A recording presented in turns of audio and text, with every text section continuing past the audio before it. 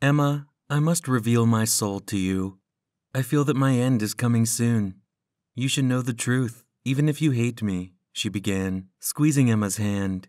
When she managed to become Emma, the woman did not understand. Usually she was, to her mother-in-law, a snake in the pit, a witch. What was not only in general, and then suddenly, Emma? Although it's true what people say, on his deathbed a person changes and begins to realize his mistakes. That's probably what happened to Charlotte. Emma worked as a nurse at the hospital where her former mother-in-law was admitted with a heart attack. To judge how severe the situation was, the woman could not, but she was not a doctor. But there was talk that nothing good could come of it. Emma never met her ex-husband. Either he did not come to visit his mother, or they were lucky not to cross paths in the corridor. And while they had nothing to talk about at all, he had hurt Emma badly in his time. He had hurt her so badly that she didn't want to see him. Everything happened when her due date came. Her husband wasn't too happy about the idea of having a baby. He grumbled that they had not had the time to get back on their feet, and now he would have to work alone to raise the family. Emma promised that she would think of something. Maybe she could find some part-time work at home. When Emma came to the hospital, they decided to make her a cesarean, although there were no indications for that. The woman tried to call her mother-in-law, as she worked as the head of the maternity department. Emma wanted her to intercede for her because there were no indications. No one was going to do her cesarean earlier. She was afraid that it would be bad for the baby and for her, but no one would listen, and her mother-in-law would not answer the phone. And when Emma came out of anesthesia, she was told that the girl was already dead in the womb. It was the worst news Emma had ever received in her life. Some part of herself died that day. The relationship with her husband had gone downhill since that moment. Emma didn't want to see him, and he blamed it on her for managing to keep the baby. Her mother-in-law, too, poured her share of oil on the fire, and it ended in divorce. A divorce that her husband blamed on her, Emma. And now, Charlotte was lying in the hospital where Emma got a job as a nurse and needed care. And her son was not with her, as well as his new wife. Most likely, the woman was left unwanted by her family. "Don't talk nonsense. You will definitely get better," Emma tried to console her former mother-in-law, but she just brushed it off. "Nothing will be good. You know that. But you're a good woman. I wish I could have seen it right away. You should know, Emma, that they did not just make you a C-section." Her heart skipped a beat. Emma, of course, guessed that it was for a reason, but it was still hard to hear it with her own ears. "And your baby didn't die. They switched it to a stillborn, and your child, my granddaughter, your daughter, was given up for adoption to a rich family."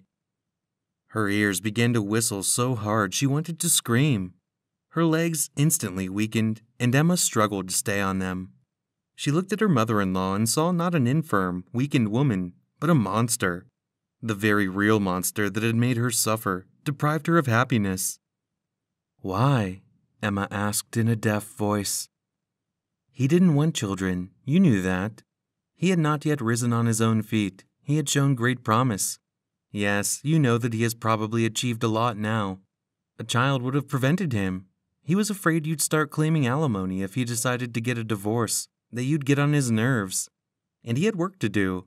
He talked me into getting rid of the baby, to give it up and convince you that the baby was dead.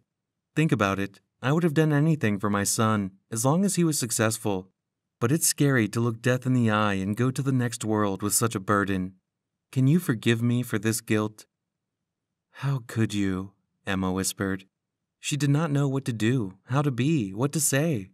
Thoughts were lost in her head. Tears flowed down her cheeks. Where is my daughter?" Emma asked, choking on her own pain. "I have a notebook in my nightstand. There's an address on the first page. But there is nothing you can do. He is a very serious man, very powerful. He won't give you his daughter." "We'll see about that," Emma muttered, and with trembling hands began to look for the notebook. She found it, tore out a sheet with the address, and hurried out. "Emma, forgive me," Charlotte in a husky voice addressed the woman. "God will forgive." Emma no longer wanted to be near the man who had done this to her, ripped out her part of the soul and trampled on it. Also, there was only one wish pulsating in her head, to see her daughter as soon as possible. It had been 5.5 years. She was so grown up, alive. Tears streamed down her cheeks. Emma ran into the office of her supervisor and announced that she had to leave.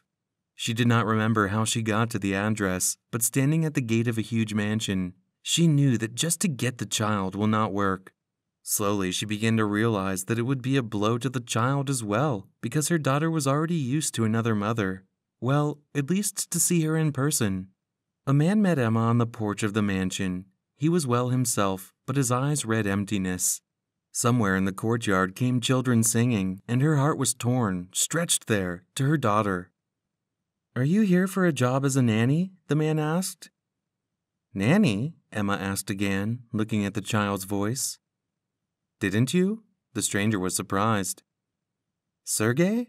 Emma asked, and the man nodded. "I have not come to hire a nanny, but to fetch my daughter." Sergey, instantly pale, the cheeks on his face began to move. He looked at Emma as if he wanted to crush her, but she wasn't about to back down. "This is not a simple story. Listen to me, please." Emma began to cry and tell the man about what had happened to her, about how the closest person, her husband, had talked his mother into getting rid of the child. I didn't know my daughter was alive.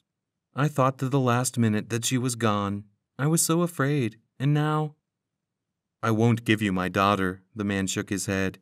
"She is all I have. Isabella is my life." "Isabella?" Emma began to cry even harder, because that was exactly what she wanted to call her daughter. She could hardly stand on her feet anymore. She did not know what to do next. And Sergey could have kicked her out, called the guards or the police, but he kept listening. "Come inside. I'll make you some tea and tell you my story." Emma began to nod, though her heart ached to see where her daughter was. Once inside the house, Emma realized with sadness that she could not give her daughter the same luxury. She could not give her everything she had now. Would the little girl be happy with her in her shabby apartment? Sure, she would give her daughter all she had, but would it be enough? Out of the corner of her eye, Emma noticed the cheek doll palaces. It was most likely Isabella's playroom in that room.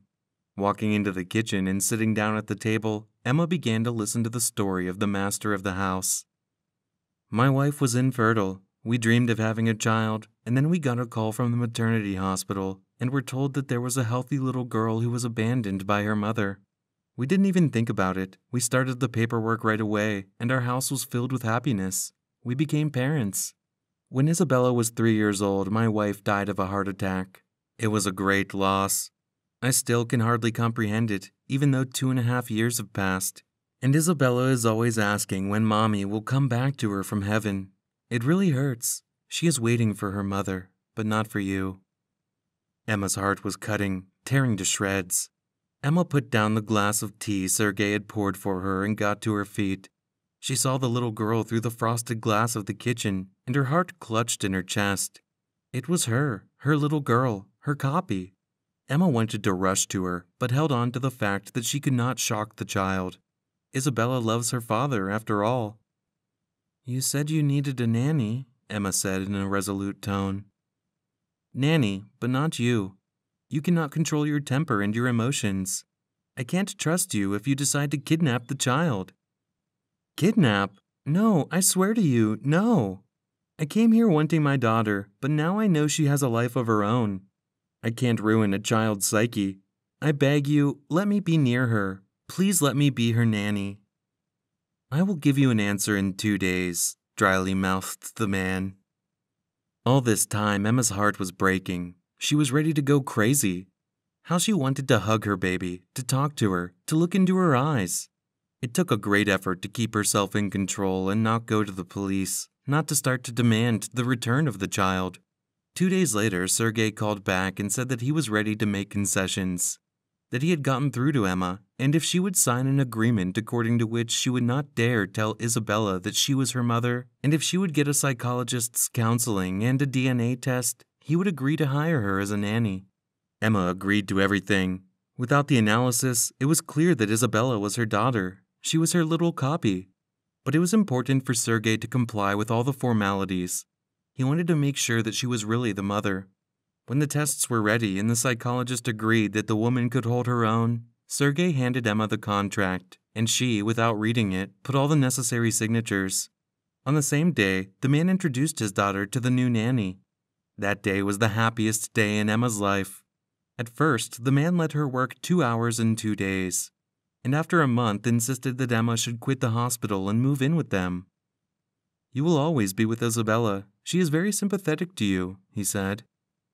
Emma did not even want to be paid for babysitting, but Sergei insisted and constantly referred to the contract. She cleaned the house, cooked breakfast, lunch, dinner, and laundry, and spent a lot of time with Isabella. I wanted so much to call her little girl and hold her close to me, but I could not. 8 months passed. Sergei slowly thawed out. He understood that Emma will not take the child away from him, and his heart began to reach out to this caring woman over whom fate has played a cruel joke. He began to communicate with Emma more and more often and invited her for a walk in the garden. They had many common interests and many topics that could be discussed. Slowly, Sergei opened his heart to Emma, except that he had no idea how she would react to his warm feelings. It was Emma's birthday. All day, Sergei acted as if he did not know anything. And in the evening, he and Isabella arranged a surprise for the woman. They invited her to tea with cake, and Isabella gave the woman a small box with a bow.